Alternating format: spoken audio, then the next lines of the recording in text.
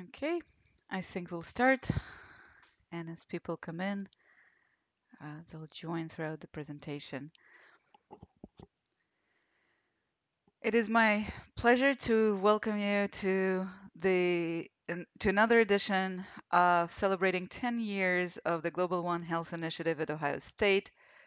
And today's presentation is focused on partnerships throughout Latin America. I'm Tanya Berger-Wolf. I'm director of the Translational Data Analytics Institute and professor of computer science and engineering, electrical and computer engineering, and evolution ecology and organismal biology at The Ohio State University. And Translational Data Analytics Institute is proud and happy to partner with GOHi on various initiatives now and in the future. With that, I would like to introduce today's speakers. Our first speaker will be Dr. Enrique Delgado-Suarez, talking about overcoming NGS barriers in developing countries, a success case in Mexico throughout GOHi support. Dr. Delgado-Suarez is a full professor of food safety and public health and the Faculty of Veterinary Medicine at Universidad Nacional Autónoma de México, the National Autonomous University of Mexico. He does research in comparative genomics of foodborne and waterborne pathogens with focus on virulence and antimicrobial resistance.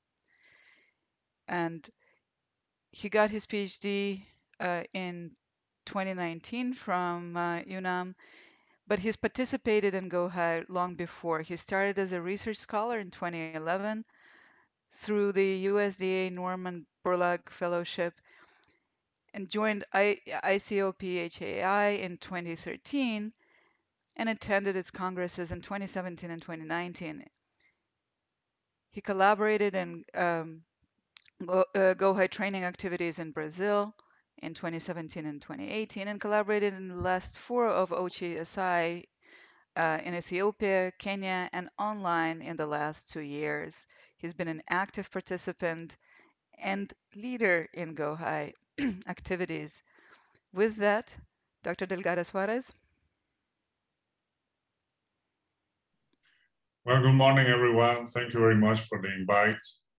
It's my pleasure to be here celebrating this 10th anniversary. Today, I'm going to share with you some of our experiences here in Mexico that may be common to other developing countries. And I want to share how we managed to overcome these barriers that we may all find. My screen is visible already? Yes. And now in presentation mode. Okay. So one of the things that we face here is that we have, when we're talking about infectious diseases, I'm going to focus on foodborne diseases here, is that we have a passive epidemiological surveillance. That means the health authorities do not pursue, they do not analyze blood samples or food samples, and they do not confirm which is the pathogen involved in an infection. This represents some disadvantages that we're going to talk about that a little bit later. For instance, here's a report from the passive epidemiological surveillance systems in Mexico. We only have data of the top 5 foodborne diseases. But if we see here the share of unknown causes is most of it. Mostly 9 out of 10 infections, they do not know the causative agent. And even for this, the top 5, this is based on clinical appraisal. It is not based on laboratory confirmed cases. So this is the first barrier that we have to deal with, because NGS, when we're talking about whole genome sequencing, it is strongly oriented toward risk management and prevention of infectious diseases. But it is difficult if you don't know what is the causative agent to elaborate on risk factors, to analyze the dynamics of transmission, or to type, type to do some string typing strategies to identify involved genetic factors or differentiate between virulence versus less virulent phenotypes or pathovars versus not pathovars, etc. So why is passive surveillance occurring in these countries? Because it is simple and cheap. The routine reporting is not a complicated workflow, and the output is mostly statistics. So what we find when we check these databases is what are the common diseases according to age, region of the country, etc. What are the disadvantages? There is a limited or no follow-up efforts at all to understand what are the implicated foods, the implicated pathogens, what are possible interventions that may be used to contain these diseases, what are the public health goals. So this does not integrate research and microbiological data into the system. And there has been some progress, nevertheless, in the last years. However, this is not driven by one health approach. The main cause behind this developing or growing work in this area is driven by the intense commercial exchange. For instance, between the US and Mexico, we have a laboratory for pathogen detection and whole genome sequencing that is homologated to the ones at the FDA. But this is done because of the importance of food exchange between Mexico and the US, and the laboratory at Senacica, which is the equivalent of the FSIS at the USDA, is part of the FDA's genome tracker laboratory network. So the idea is to follow up on the strains that are involved in outbreaks. We had a recent outbreak of Salmonella linked to onions. Maybe you're aware of that in the US, and it was an onion from Mexico, right? So this laboratory is working on that. There are some research centers all across Mexico that have also some infrastructure to do research, but this is all scattered. This is really not integrated. And conversely, or ironically, what we see in government laboratories is that there is a growing stock of isolates because they are really analyzing a considerable amount of isolates.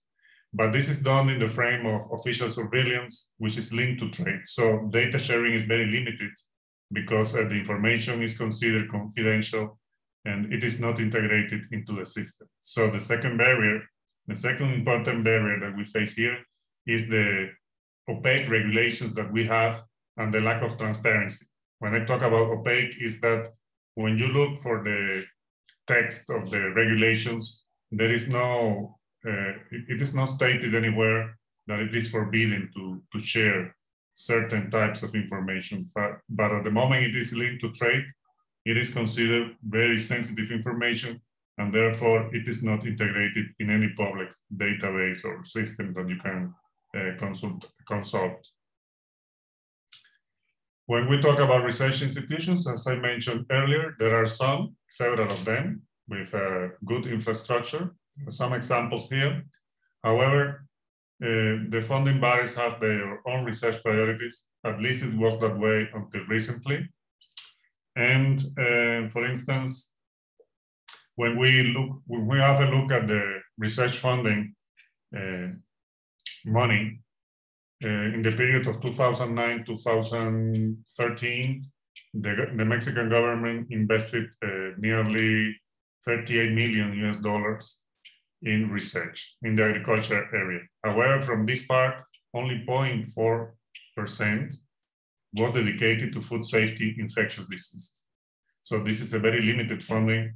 You cannot really progress in adopting NGS technologies with such a little amount of money. So the third barrier that we identify is that NGS, at least not quite yet, consider priority research by funding bodies. We hope this will change, or it is already changing, but things move slow with the government, as it may be the case everywhere else, right? What are the alternatives for local researchers? And I'm jumping into the success case that we experience here to increase collaboration both locally and internationally, because the first barrier, which is really one of the toughest when we want to progress in adopting new technologies, is the lack of this technology. It is very inaccessible in terms of financial resources and also qualified personnel to handle it. It may be, I'm sure it is common to all of our countries, developing countries. There is a lack of skilled personnel and lack of money to adopt these new technologies. So let's talk about how we managed to set up a whole genome sequencing, or we call it comparative genomics, focused on Salmonella in Mexico, with despite having a very poor lab in terms of equipment and technology. So I'm going to make a very brief history of the whole process. My first contact with GOHi was when I spent about a bit more than 2 months at the Ohio State University when I was a research scholar with the Norman Borlaug Fellowship. That was back in 2011. After that, we came back to Mexico. This fellowship requires that the scholars had to reproduce the project that we conducted in the US back in your country. So I did that. There were some masteral theses coming out from this project. And there were some isolates of Salmonella coming out as well of this project. So after having some isolates, I was invited to integrate into ICOFA in 2013. I did such. And from this moment on, I was actively participating. Fortunately, in 2014, there was an agreement between the GOHi, at that moment was mostly called ICOFI, and the FDA through the Genome Tracker Initiative. And the agreement was to do whole genome sequencing for 1,000 Salmonella isolates per year. So I took advantage of that. I did my PhD thesis in this period with the isolates coming out from the previous projects. And this collaboration helped me to integrate some other research centers in Mexico, like the Centers for Human Health Research and Development in Nuevo León State. It's in the north, Monterrey. You're familiar with the city.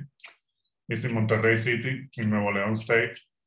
And also the Center for Advanced Research, which has a unit in Irapuato. They have a very nice facility there. They are equipped with cutting-edge technology for doing whole genome sequencing and also bioinformatics. So this was the first positive experience that we have. We did the conventional microbiology in our labs, and all of the rest sequencing in the US, data analysis somewhere else in Mexico. So in this way, we managed to start up the research line that I was talking about earlier, comparative genomics of foodborne pathogens. In our faculty, we were pioneers in this because we only have an ion proton sequencer at the faculty. At that moment, we still are in the same situation, but we hopefully will change soon. So we started up this line back in 2015.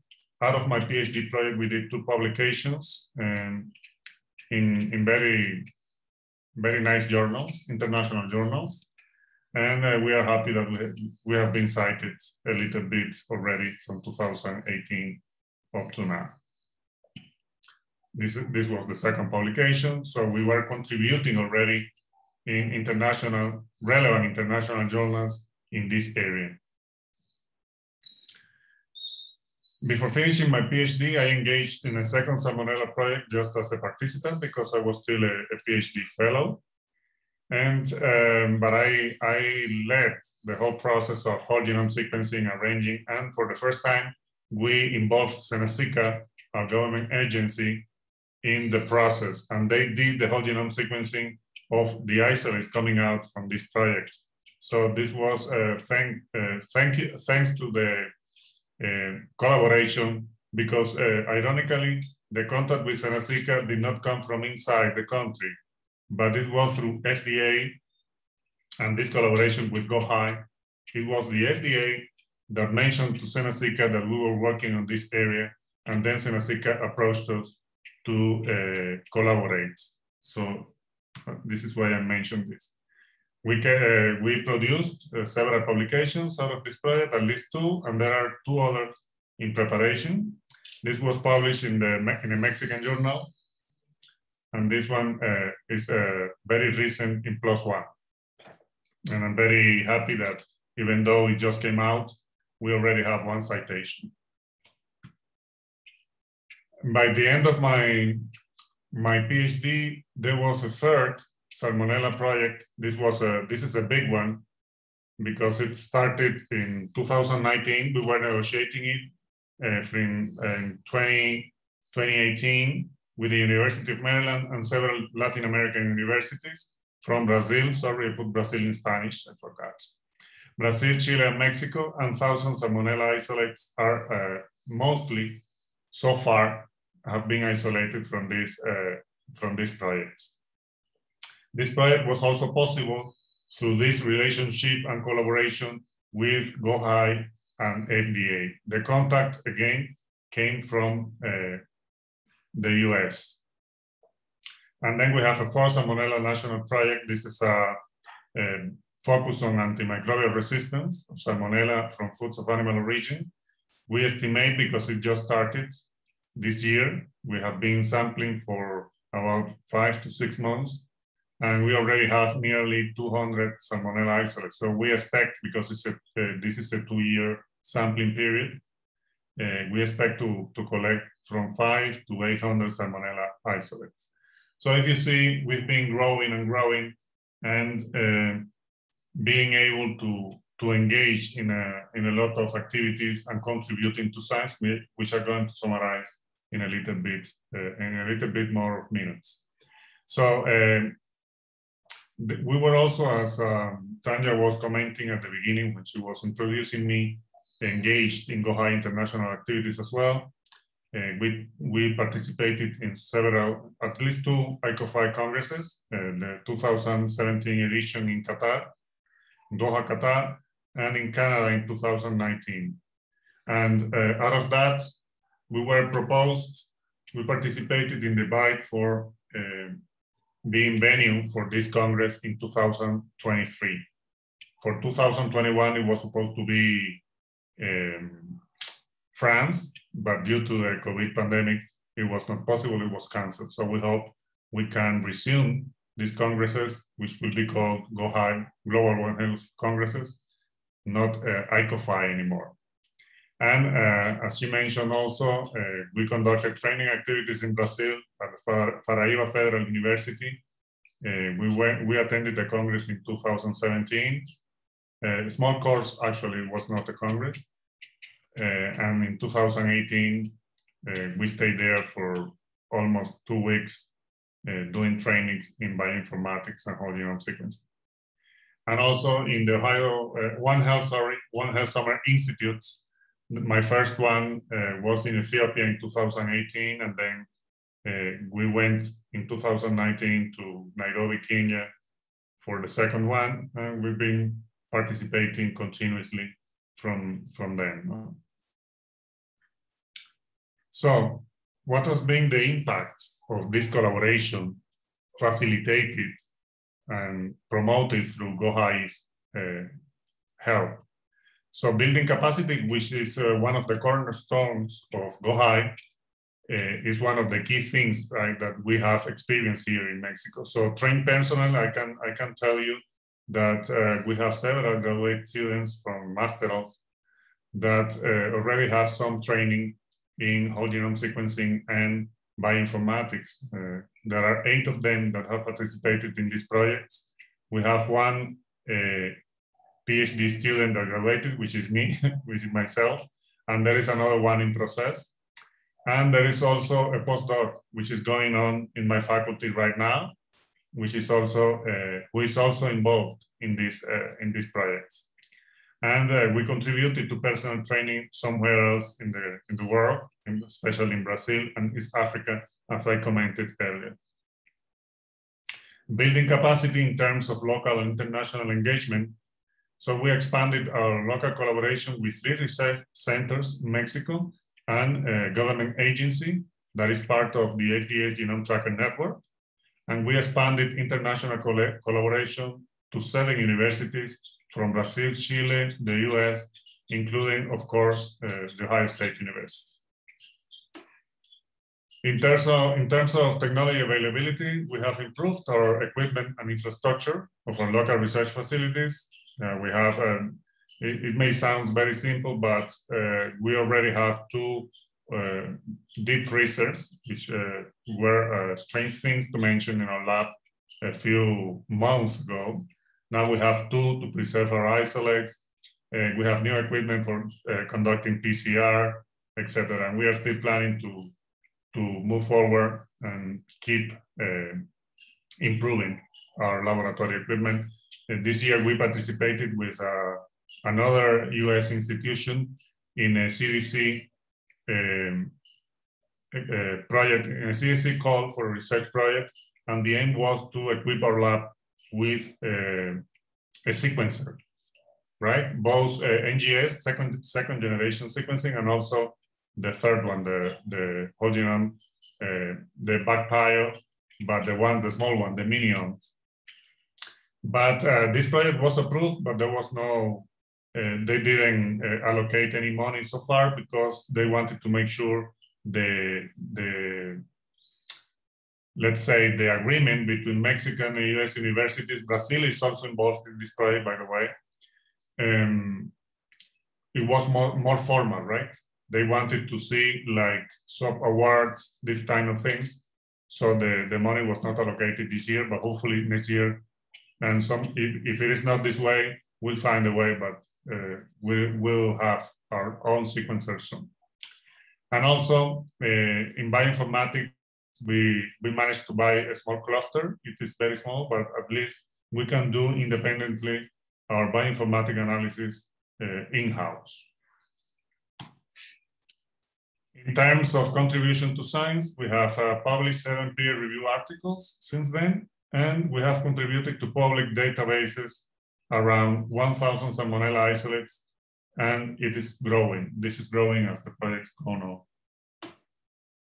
So as a conclusion, I would say that if we want to overcome barriers everywhere in developing countries, collaboration is essential both locally and internationally, and in this way, the engagement with GOHi was a key factor to this success. Finally, I would like to stress that the teamwork and the One Health approach are also essential and will further strengthen our progress in this area. Thank you very much. Thank you, Dr. Delgado-Suarez, for a very impressive presentation, not only impressive in its own right, but the way you overcome the barriers, which are significant, and you've outlined quite a few of them. So, part of it also comes from this model of doing science, which we've often seen where the sophisticated technology and methodologies are concentrated in a few countries, and the rest of the world is essentially the source of data and publications. It is becoming more acutely so with the advent of artificial intelligence and massive data processing, because that methodology, that expertise is even more concentrated in even fewer countries. You've talked about overcoming barriers that exist within Mexico, but to change the model of science where expertise exists in few places, we need to change the culture in those places that produce expertise. How do you see these partnerships through through centers like GOHi, changing the culture globally of collaboration? Yeah, I believe that these success cases help a little bit, but if we want to really improve the situation, I tend to think, I believe, that it is through international agreements. If we make some this cultural change in international agencies, for instance, I have a very recent experience with the um, global health World Health Organization, with the WHO initiative for combating antimicrobial resistance. We have very little development in this area in Mexico. However, since this agreement was this global initiative was launched, the Mexican government adhered to this initiative, and there is already a national plan to combat antimicrobial resistance, and there is money being allocated for different government agencies. So I believe that it is through international agreements in international organizations that national governments may engage easier, and this will lead to changes, let's say, faster than just a cultural change, because cultural change is kind of a abstract thing. So if we really want to change the actual course of events, we need to convince government, and we have something that is more concrete, something that is very specific. We're going to do this, we're going to do that. There is change in the policies, whatever. So in my experience here, it works better when it comes from international agreements. And in that sense, I took part in the Global Microbial Identifier Congress in 2018. We were talking about these topics as well. And one of the things that we were discussing was this, how to convince local governments, because we have all the barriers that are not related to science, which is corruption, political issues, many things. But when it comes in the law, let's say the law structure of Mexico, international agreements have a very heavy portion. It's at top. Together with the Constitution is a little bit above, and then comes international agreements. So this is a very, at least in Mexico, I don't know other countries, a better way to change things fast. Thank you. And to pick up on something that you just said, part of it is international agreements and obviously resources, right? Global international resources, money talks. But the other part you just said is that scientists also have a voice in convincing with results, right? And changing local, at least local policy. Can you talk a little bit about this? What role can scientists play in changing policy and changing attitude and resource allocation and the priorities of Yeah, this is thank you. This is a very tough area because we are kind of trapped. As I mentioned in my slides, you see there is very little money dedicated to this area, and I find it very, I don't know how to say it, but it's kind of funny because they give you very little money here, and even then they ask you to publish in very reputed journals and to do cutting edge research, which is impossible really. But as I mentioned, we managed to do that through collaboration. And the good thing that I experienced is that the government it's opening their doors to us. And even then, the money is not there as a funding, a formal funding for a financial project, to finance a project, a research project. The doors are wide open for me, for instance, because they see that we have been doing things and accomplishing results and publishing, so they are very happy. And we have had financial support from the government, let's say, not in terms of money, but in terms of sequencing isolates for free for us, which is a lot of money involved in there. So once you overcome and you manage to do this step, but it is very tough. This is not a very easy thing to do. because if you don't have money, then you cannot do the research. So that's why I mentioned we are kind of trapped. But at the time you really share information with them, and in the case of the Mexican government, which is also kind of trapped with this linked trade situation of data, the data is linked to trade, they are not allowed to use it for anything else. So when they collaborated with us, this data becomes public. We don't have this, this problem of confidentiality, whatever. So they are happy to participate. And I would say that would be the, at least here, it's a way to open the doors. Thank you. And I want to invite also the audience to use the Q&A function of Zoom to post questions. After presentation of Dr. Vieira, we will have a panel. And please, for the audience, feel free to post questions in the Q&A part of the setup. Can I make a comment, Tanya? Yes, of course. Just to complete the thinking is what Enrique told us now is really good, because in Brazil is the same. So we have been for the last 20 years increasing the number of published articles, but what we clearly see is that we do not have products like patents. And the reason is why for years, the scientific policies from our regulatory agents, I would say CAPES here, because it's the one that is looking the graduate programs, they push us to publish. It doesn't matter quality, it is a matter of numbers.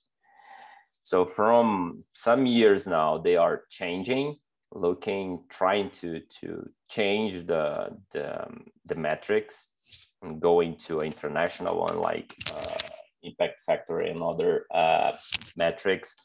But they are also pushing us for internationalization. We have the CAPES print project, and also they are pushing us to show on our reports some patents or products. But the clear thing is that although they are pushing us, the universities in general are not prepared. So I can count on in one hand, how many universities in Brazil have a section to help the researcher to protect her product, or to how to handle in order to register the product prior publication. So this is something that we really need, like a world task force to change. Otherwise. Thank you. Yeah. So, and thank you for really going straight into this discussion that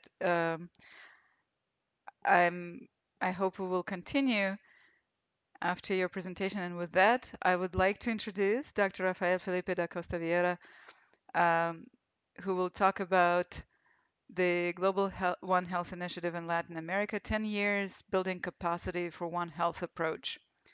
Dr. Rafael Vieira is an associate professor of epidemiology of vector-borne diseases and One Health in the Department of Veterinary Medicine at Universidade Federal do Paraná, the Federal University of Paraná, Brazil, and the research leader of the Vector-Borne Disease Laboratory and an affiliate of the Global One Health Initiative at The Ohio State University. Dr. Vieira's research interests focus on infectious diseases with emphasis on vector-borne and transboundary zoonotic diseases and global health. Dr. Vieira also focuses on molecular detection and characterization of heterotrophic mycoplasma species and evaluation and validation of diagnostic tests for zoonotic infectious diseases. With that, Dr. Vieira. Thank you, Tanya, for the introduction. So can you see my slide? Yes. Yes. Okay, so thanks again for the honor to be here on this celebration activities. It is a great pleasure for me representing the Latin American, let's say Brazil team. So I just combined here some key events and achievements that our group had over these years. And for that, I would like to really start at the beginning. So the beginning started in the Paraíba state, Brazil, with Professor Celso Oliveira. He's unfortunately in a board in another university this week, but I think that we could not start talking about Latin America, specifically in Brazil, without mentioning his name, and also Professor Lauro Santos, both from the Federal University of Paraíba, where I also started as a faculty back in 2011. And I moved to the southern part in 2014. So the Federal University of Paraíba is a huge university in Northeast Brazil. So here we have an aerial view of the main campus. But I would like also to mention the campus 2, which is based in Areia City in Brazil, in Paraíba, which is where we have the College of Agricultural Sciences, where Professor Celso is based. So it's a small city, 35,000 people there. And it's where we have a very good lab there, hosted by Professor Celso. So from this university, we have really to highlight the achievements of these two distinct professors. We have here a picture of Professor Lauro Santos. He's working with antimicrobial resistance and One Health for the last years. He's our ambassador at each ICOFE and is really very good faculty on making teams and building capacity. And Professor Celso is also a very long time partner of GOHi. It is one of the founding members of the ICOFE. So I really would like to highlight both works here. So I brought some remembering, stark reminders for you guys. So Professor Celso holds the first summer program between Ohio State University and Federal University of Paraíba back in 2007, when we received some Ohio State University students to perform some foodborne and antimicrobial resistance studies. And of course, we have to highlight the second edition of the ICOFE. So we had a pre-congress named Molecular Epidemiology and Applications in Foodborne, Nosocomial, and Vector-Borne Infectious Disease of Global Significance in Porto de Galinhas, Pernambuco. We have a very huge congress. The pre-congress, we had 55 attendees from all over the world.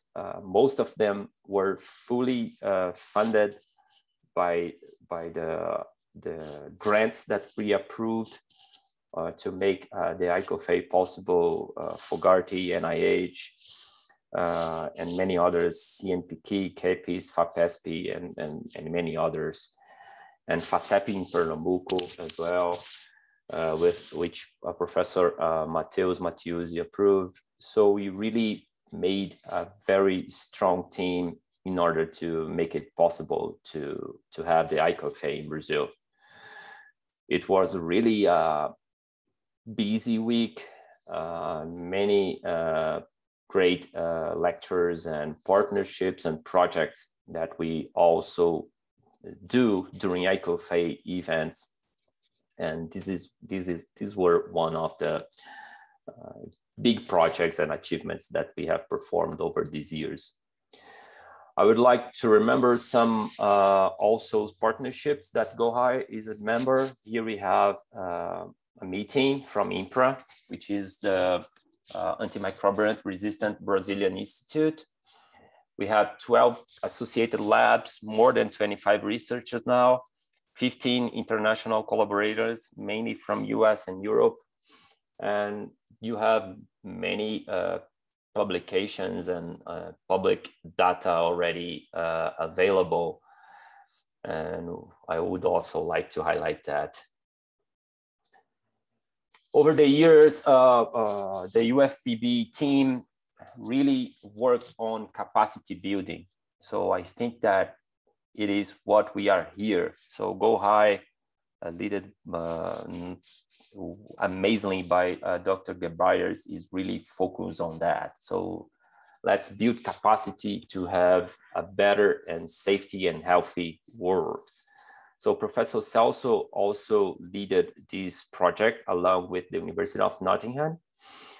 And we had a very good week on a short course entitled Applying Cutting-Edge Genomic Technology to Prevent the Global Emergence of Antimicrobial Resistance at the Human-Animal Environment Interface. So we also sponsored students to come to be trained, and of course, interactions and projects started from this course. We had another course, Professor Enrique just mentioned. Professor Enrique stayed at Areia City for 2 weeks, training students on comparative bacterial genomics, raw data and NGS sequencing. Also, we had some good courses on bioinformatics for microbiome analysis also in 2018. This course was taught by Dr. Victor Pirlo, which is the coordinator of the Brazilian Microbiome Project. It's a great partner of Professor Celso and many other activities. So combining our team, UFPB, Univasf, and UFPR, on the last 5 years, we have more than 150 publications and products.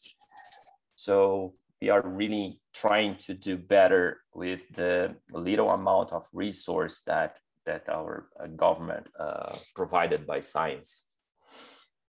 So I'd like to jump now to another partner, which is located in Petrolina City, Pernambuco State, northeastern Brazil. They are both side-by-side states. So Petrolina is divided by this bridge. Here is Pernambuco State, and here is the state of Bahia, which is Juazeiro. You can see that it's a huge city, and combined both, we have more than 1 million people population. So Petrolina is really getting worldwide knowledge by the international trade of fruits. So they export fruits all over the world, mainly to Asia.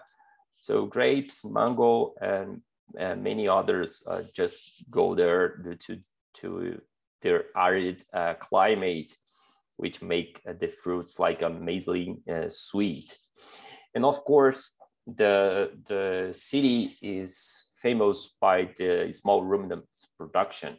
So we had a lot of goats. Here we have Professor Mateus, which is really working hard on antimicrobial resistance, my studies, and food safety. So we have the Federal University of San Francisco Valley, Univasf. It is a huge university in Brazil, and we have a lot of health courses.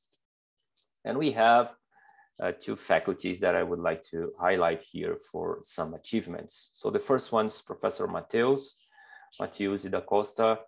Is a very long time partner of GOHi, one of the leaders during the ICOFEI in Brazil in 2013. His work is mainly focused on microorganisms and biotechnology applied to agropecuary in Brazilian semi-arid region, antimicrobial resistant. Professor Mateus now is working also on drug discovery using native plants from the Caatinga biome, and of course, One Health actions.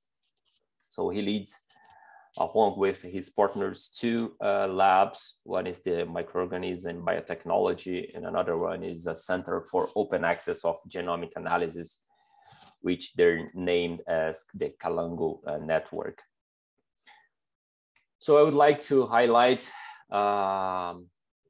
some awards that Univasp team is getting. So the first one, I would like to highlight the Rodolfo Peixoto Award during Professor Mateus' supervision on the treatment of goats mastitis experimentally induced by Staphylococcus aureus using a formulation containing a Hemania martiniana extract.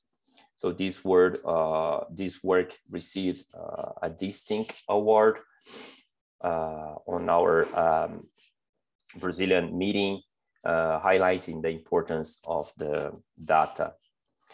Another factor is Professor Alexandre Silva. His main research focus is diagnostic imaging, but he has been working on the last years on the mental health of veterinary in Brazil. And I would like to highlight some data from his past master's students and now PhD student. So Karina has presented the cross-sectional mental health and social skills data on veterinary residents from the state of Pernambuco in Brazil. She was awarded on the last year a Global One Health conference, and now she's working on his PhD led by Professor Alexandre in a multicentric study entitled Cross-Sectional Study on the Mental Health of Veterinarians, Prevalence and Social Demographic Related Factors. So it is not a new thing that veterinarians are amongst the highest rates of suicides in the world. So it is a very important and distinct One Health study. So now we are almost close to the end. So I'd like to invite you to come to Curitiba now, which is in the southern part of Brazil. I'm not from here, actually. My hometown is Pernambuco State, but I'm here since 2014, trying to build some studies on vector-borne sites. So Curitiba is the biggest city in Brazil. We have an estimated population, considered the metropolitan area, of 3.2 million people. Although we are a capital city, we were elected by UNESCO as a green city due to the large amount of green parks and environmental protection laws, very strong, which make us a very good and healthy city to live. So the Federal University of Paraná is the oldest university in Brazil. We have more than 90 graduate programs, and I'm really happy to be part of this university. So our lab is trying to do mainly vector-borne and transboundary zoonotic disease over time. And I would like to highlight some key data that we achieved in the last years. So since we are talking about GOHi impact on capacity building worldwide, I would like to highlight this specific student. So my former PhD student, Jessica Valente, which is now a veterinarian at the Curitiba city. So she started with us in 2011. She was actually at the first place a student of Celsus, working on microbiology and bacteria. And then when I came to Curitiba, she came with me to the residency, master's, and PhD. And on the last GOHi, she was awarded with a funding to attend the GOHi pre-Congress and Congress and present some data.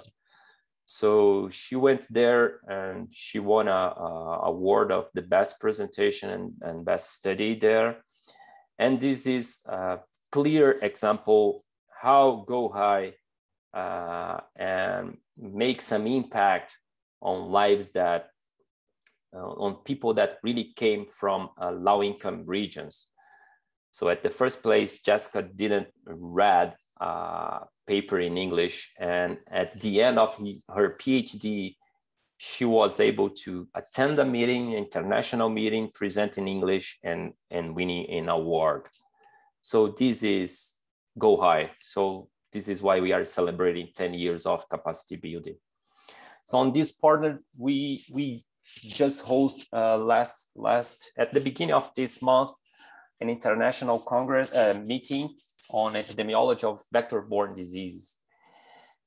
So we really get the 10 years celebrating actions and say, okay, let's take a close and a look for vector-borne disease, since everyone is just looking for COVID, and do a very good online course. So to spread the vector-borne disease knowledge and importance worldwide.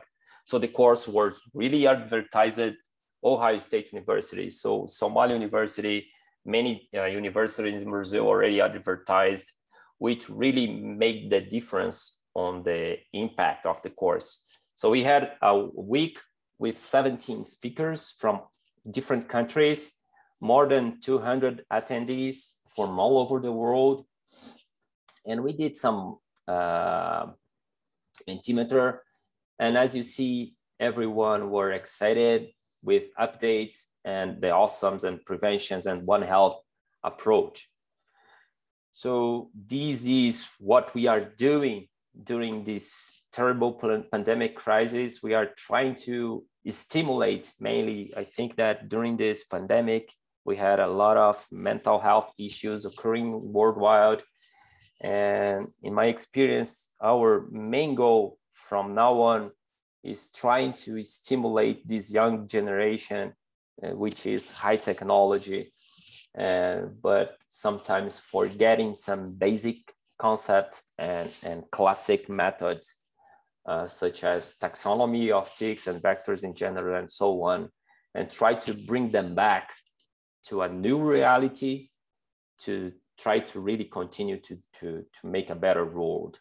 I would like to acknowledge many institutions that I did not had the time to present here: São Paulo State University, University of Londrina, and many others that are really working with us in combined projects. And I know that this is more a Latin America lecture, but I would like to highlight and show you just a few slides that we are really a global One Health initiative. So our project is spread to Africa, and we have built a very good partnership with Somalia during the GOHi that was hosted in Doha. So Enrique was there with me. So we had actually a faculty from the Auburn University, Professor Abdallah, who was fully sponsored to attend the meeting, the GOHi meeting in Doha. And he presented some data on HIV positive cases. And Somalia for years have been very attacked by civil war and stigma. And we really did a very good partnership since 2007 in order to build capacity and really improve the quality of life in their country. So here we have our university team. We are performing many studies on ruminants, camels, and human health. And for those years, we already have some PhD and master students concluded. Now we have postdocs and new master students. Yesterday, I talked to Ahmed, which is currently the rector of the University of Auburn University, and Abdul Karim, which is a former master's. He went back to Somalia now, and he's the director of the official slaughterhouse that they have. So this is another example how GOHi is making impact and helping people to graduate and really improve science.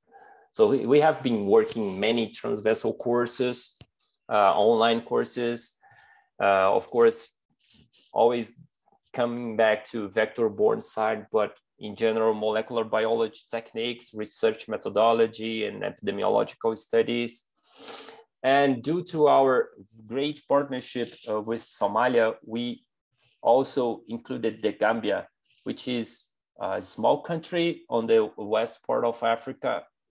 And we just built a partnership with the University of the Gambia to really study the impact of vector-borne and transboundary disease. We started with cattle, but we are also doing some important studies on the knowledge and attitude of veterinarians and veterinary assistants there, really to take some knowledge of the country to know what are the next steps that we should do in order to improve the life quality. But during these times, we are not only scientific nerds, let's say like that. We also celebrate the friendship. So GOHi is also not scientific only. We can say that we are a family of friends that are working together to make a better world. So here it was the last visit that we had in Ohio State, 2019, just 1 week before the ICOFE in Quebec. We were able to go to a Buckeye game, packed of people, and of course, good projects also started from this game. So I would like to thank all the institutions, friends, and students that are joining during this terrible pandemic. And I'm really happy to be part of GOHi and looking forward for the next 10 years. Thank you, Dr. Vieira, for this not only wonderful, but very uplifting presentation. Despite all the difficulties, it's a very optimistic view of the world. And we have a question from the audience, from Vanessa dos Santos. What motivated you to work with vector-borne diseases? At what point in your career did that actually emerge as your direction of research? This is a tricky question, Vanessa. Thank you. You should ask that inside the lab. Vanessa is my student. So I started to work, Vanessa, with vector-borne disease. I started during my residency. So I was in a veterinary pathologist, a clinical pathologist, but instead of bloody in smears, I was entirely time looking for inclusions inside the cells. And these remote me to the vectors that were responsible to include that inclusions on the cells. So I started from there. And the time I met the ticks, so I fall in love, and then I'm here.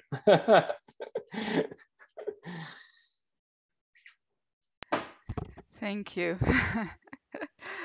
What a unique love story, right? I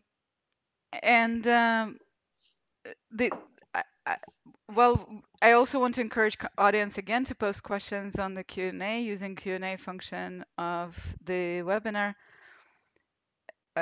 and not the chat, the Q&A. You have that. This way they're also visible to all of us. So with that, I have a question.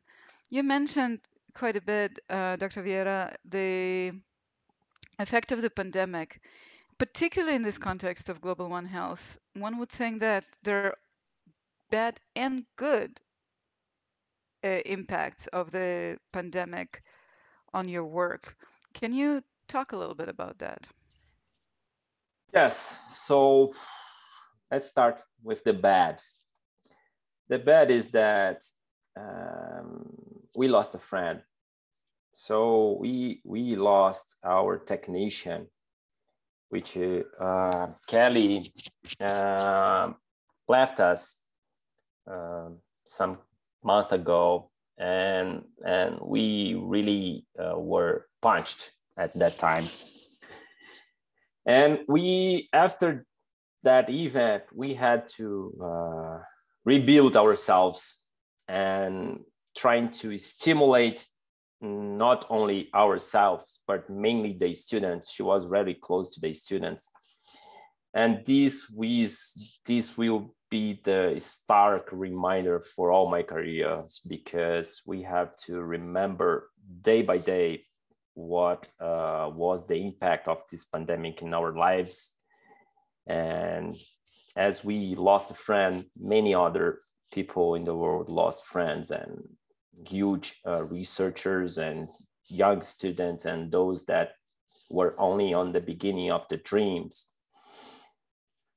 But the pandemic showed us that One Health is not just an initiative or a concept. One Health is the reality for the future. So day by day, if we continue to deny that, mainly by our president, unfortunately, we will not make a better world, and we will have another pandemics, and we will lose another friends and students and researchers. But the pandemics also take us from the comfortable zone. I can say that. I can say that I was the one that really avoided any online stuff, but it's actually really made us better, because I can say from this month course that would never happen. 17 speakers from different countries. So the government does not give us money to pay travel costs and building all together to make these events. So now we can meet. We learned how to meet and how to interact. And I think that their answer time due to that make us better partners.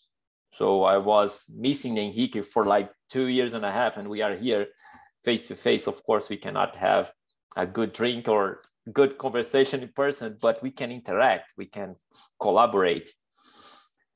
And the impact also, Tanya, was I don't have my students here. I know I have some Amir and Shai here from Somalia. They are crazy to come to Brazil, and international policies and health problems impact their knowledge here on hands-on lab.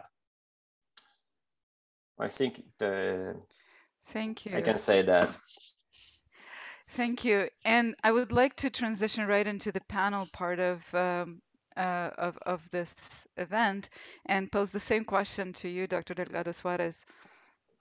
What was the impact of the pandemic, good or bad, on your work that you can add to what Dr. Vieira was talking about? Thank you, Tanya. Well, the pandemic struck here very, very badly. And the negative impact was mainly in terms of we had to stop, actually. We had to stop research activities at some point, several times. So some of the projects we are conducting by now were delayed because of that. And for instance, something that I didn't like at all, we had to come out with a publication with just a part of our initial plan, right? Because if we were to wait for the pandemic to finish, then the information would become obsolete. So this is the most striking thing that we have faced, the delay. Fortunately, for some months already, since we were in yellow color of the epidemiology traffic light, let's say, semaphoro, we say here, we've been able to go to the lab, and we haven't stopped, but we had several times that we were just starting to go, and then never mind, you have to go out, not allowed to work anymore.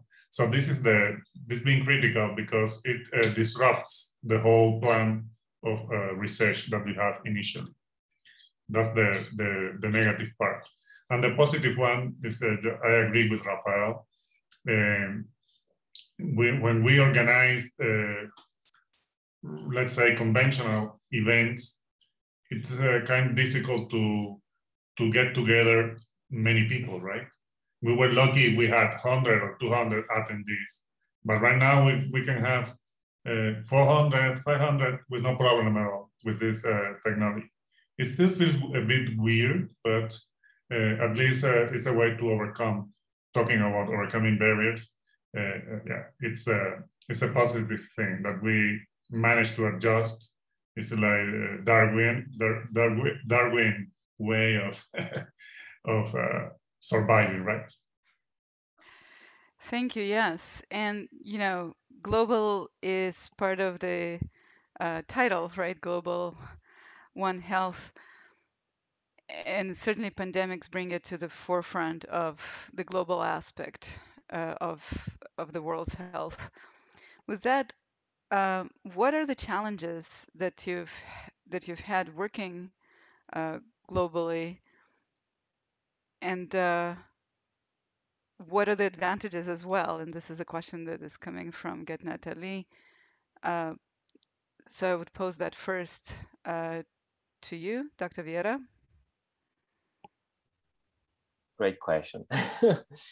So I think that is not the hard part. I think the first, let's say, the adjustments. We have to when we are working globally, we have to really study the other part. So they have local habits, religious, and other parts that we really need to study and be prepared to make any proposal to change things. And the good part is that we do not stop learning. So that's why we can collaborate, and we can get good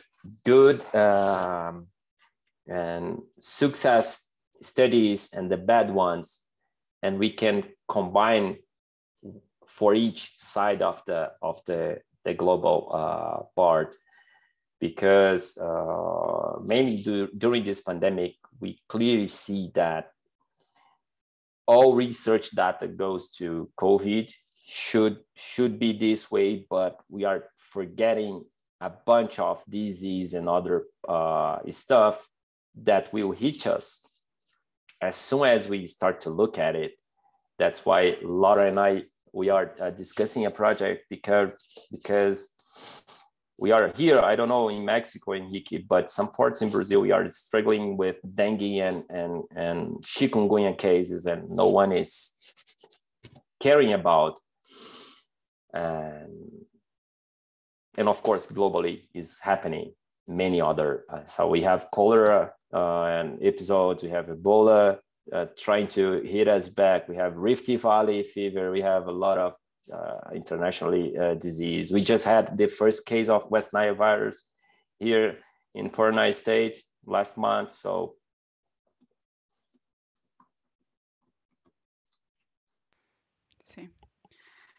Thank you. And Dr. Delgado-Suarez, same question to you about the challenges and advantages of work. Thank you. I believe there is a famous phrase that if you're not local, you can be global, right? You can't be global. And this is one of the challenges that I have experienced here when we're talking about this, let's say, revolutionary points of view like global One Health. These are very progressive in terms of how do you arrange or organize people to collaborate, right? And one of the things that we really struggle with is that our local situation most of the time is not prepared for this kind of projects. So sometimes, for instance, with this project that I was commenting during my presentation or during the question that I answered, I don't remember, the one that for the CDC call of research, we really had a hard time here arranging things for this project because this was a One Health approach project. So the intention is to collect samples from sewage water, surface waters, animals, clinical cases. And we have here internally such a fragmented system because hospitals are going their way. And here I was contacting many hospitals who wants to collaborate, and many of them have many constraints. Oh, I cannot collaborate because I'm not allowed, things like that. So sometimes the local structure of the country becomes a barrier itself. So this is, if we are talking about global One Health approach, this is really a challenge because sometimes it's difficult. At the end, we managed to find, and we even discovered, it was something that I could not believe. There were networks of health institutions doing some antibacterial resistance. That was a discovery for me. It was a very nice one. And at the end, we managed to set up. But this is, in the meantime, I lost like months doing this. It's not easy sometimes. So I would say this is one of the main challenges regarding global work.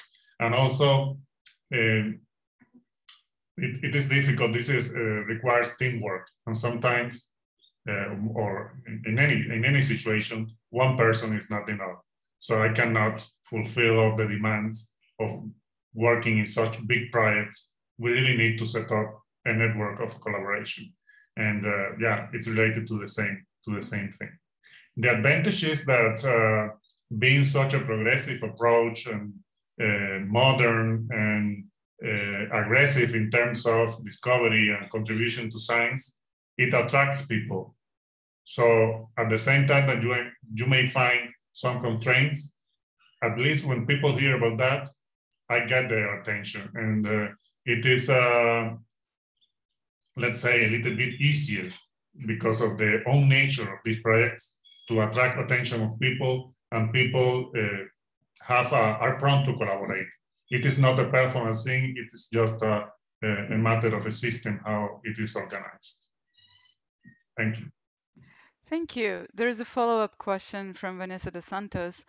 Can you talk more specifically about your experience and the impact of projects developed in Africa and how they contribute to Global One Health? So we're talking in this meeting about Latin America, but both of you have collaborations in Africa, and what do those projects bring into this experience and into the global network? And perhaps Dr. Delgado-Suarez, you can continue. Okay. Well, I don't really have like indicators to be able to answer that such very specifically. It would be more of a hard thing, emotional thing.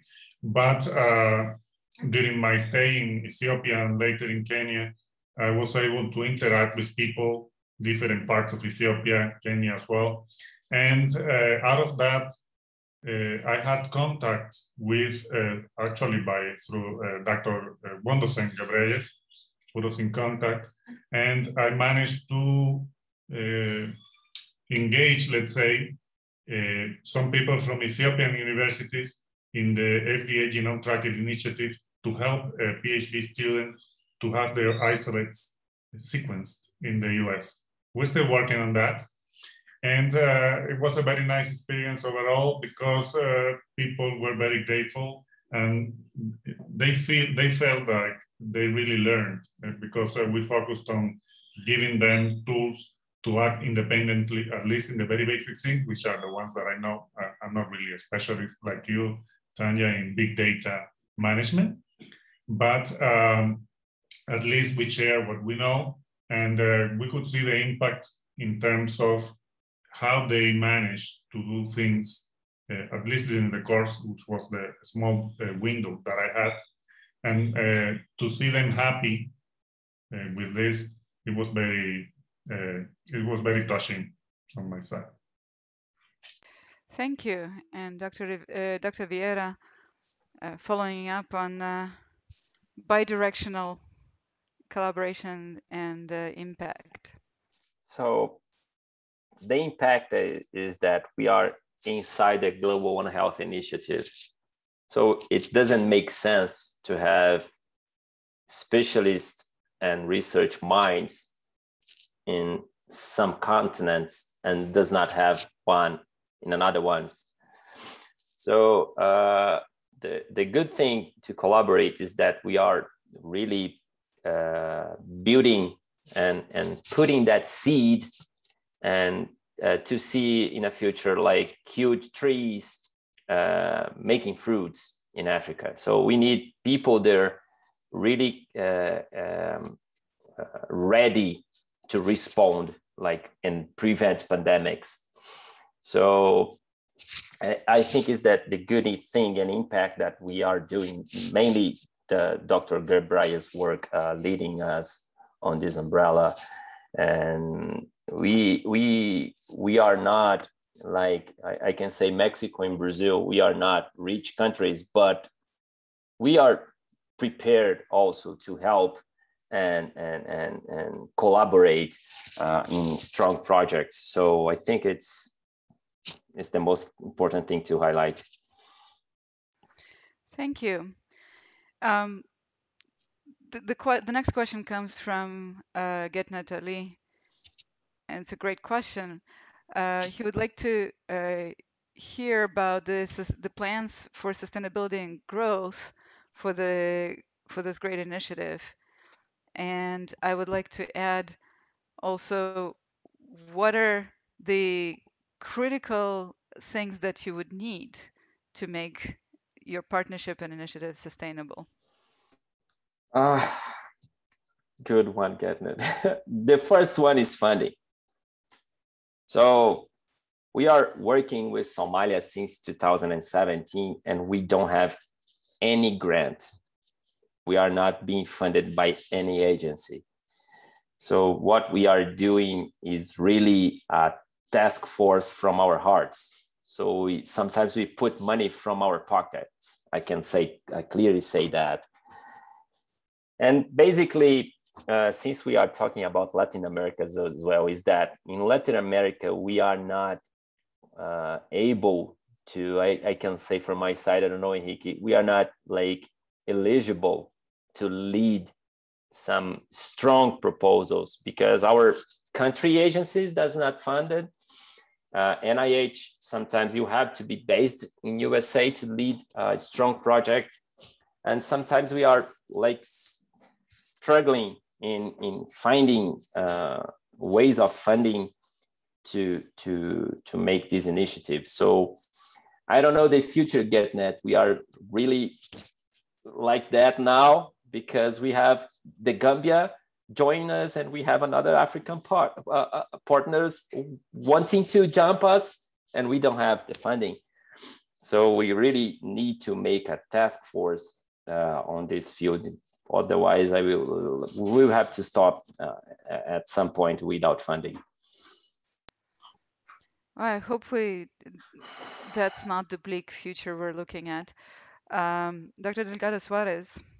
Yeah, in my case, I would say that if we want to be sustainable on the long run, my view, this is my own personal opinion, I think that we may be successful as long as I manage to set up, let's say, a success case locally here with just one project that it is successful. If I manage to set up like this, all institutions which are so fragmented right now, and we manage to set up a success case, this will give us a very good advantage to repeat it and to expand it. So this is my plan. I have all my hopes in this CDC project, which is very comprehensive. If we get the funding, of course, I agree with Rafael, funding is also a key, but we need to work hard to get the funding. And there are ways, there is a lot of funds out there. We need to go and fight for them. And as long as we propose anything, all the funding agencies progressively are getting aware, and this pandemic is also a positive thing of the pandemic that has caught the attention of how important global One Health is. And yeah, I would say my strategy would be that I would try to connect. This is a huge challenge though. I would try to connect, to set up like a network of collaboration. And from that point, we can jump and maybe bring Africa or Asia, whatever, but we need to start locally first. Thank you. Thank you. And can I make a comment, Tanya, just of course, to complete? Of course. Another way getting at on sustainability is that I would like to hear Enrique as well, but we were talking here about actions like science publication and projects. When we come to publications, another thing that we are struggling with Latin American, some part of African study is that everyone is supporting open science everywhere. But the reality is that when we try to submit some papers on some journals, they don't care if we are from a low income or not. They want the publication fee. And sometimes we applied for a waiver and they say, hey, we have 9 authors from Africa, but you are from Brazil, so you have to pay. So this is not global One Health. This is about money. So this is another sustainability thing that we have to look for, the way we will publish our data in the future. That is a very, very good point. And that leads to my question about how do you combine the local and global perspectives in your work? So there is a lot of things that are very local, building local networks, looking really at the diseases within the context of a region, sometimes very small region, and the global collaborations, global networks allow for transfer of knowledge that you've both mentioned, for perhaps sharing of resources, and complementary sort of perspective, building capacity in one aspect versus another. So where do you see this global local perspectives mesh best in the Global One Health initiative? And what would be the best way? How would you see the best way of sharing resources and expertise through this global local setup? So, Dr. Delgado-Suarez, if you can start. Thank you. Well, I want to pick up from Rafael's intervention because it's kind of related. We're talking about publications and the challenge that are there. What we are doing here is, especially when talking about local and global, we share, let's say, we share the publications between local interest. Let's say we can publish in a Mexican journal, which is the nature is more local, and the things that are more global in nature, we publish them in international journals. Of course, there is a cost you need to balance for us as a researcher, we are evaluated in a way, but I don't care. I really don't care. It's a matter of balancing. I don't care if they get a point out of my qualifications, but it is a good thing to convince people, because once they start to see some project with this approach, this is a different thing, and this is becoming more frequently seen locally, then people get more aware of that, and it is easier to get them involved. So they increasingly want to see things similar to that. So I can say that, for instance, since we started to submit papers to this Mexican journal, they are very, let's say, they are very welcome. They are kind of inviting me to submit more. So it's a matter of balancing, and to make it match global and international or local, sorry, global and local, to match and make this possible. Yeah, it's kind of a tricky question because it's so complex, the situation locally, that you need to be, it's a game word, but you need to be lucky to get out of that and have a success story. But I would say that collaboration itself, when it comes to collaboration itself, and it's easier it's easier to make it match when it's coming from abroad. And then normally this collaboration brings funds as well. We have not, for instance, in our case, with this big project that we have with the University of Maryland and the FDA, we don't have millions of dollars. It's a rather discrete funding, but it is good for our countries. And we have people that we haven't been able to do that this last month, because the government labs are closed and the people are not allowed to be there, like 30% of the capacity of the lab. But in the past, we managed to send our students to the sequencing labs, to new technologies, and this is the way that we have been able to engage people in these global issues. Thank you. Dr. Vieira, a couple of minutes, if you. I totally agree with Enrique. Yes, I think that one strategy would really our representatives sit together and really start to apply One Health, not only just talking about One Health. I think is what we need from here on.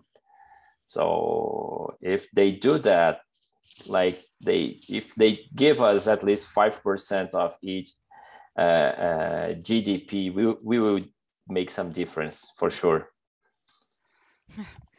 That is ambitious, thank you. And there is a comment from Christina Petanbreur that writes, I encourage to collaborate and partner with other One Health groups in Brazil and Latin America to join efforts and funding that have been working for the past 10 years as well. Together as partners, as one, look at the One Health special editions in Frontiers. And as one, we all have sustainable funding and research support together at One Health Brazil and One Health Latin America, Ibérico y El Caribe. So with that and this great comment of partnership and the message of partnership, I would like to thank both of our speakers, Dr. Rafael Vieira and Dr. Enrique Delgado-Suarez. Thank you very much for your perspective, your experience, and your partnership in the Global One Health initiative. Thank you to the audience for participation and for your questions, and hope to continue. Thank you so much, everyone, and thank you, Dr. Berger-Wolf, for your wonderful moderation. Thank you, Tanya. Thank you, Laura. Thank you. Greetings to all. Take care. Bye-bye. Bye-bye.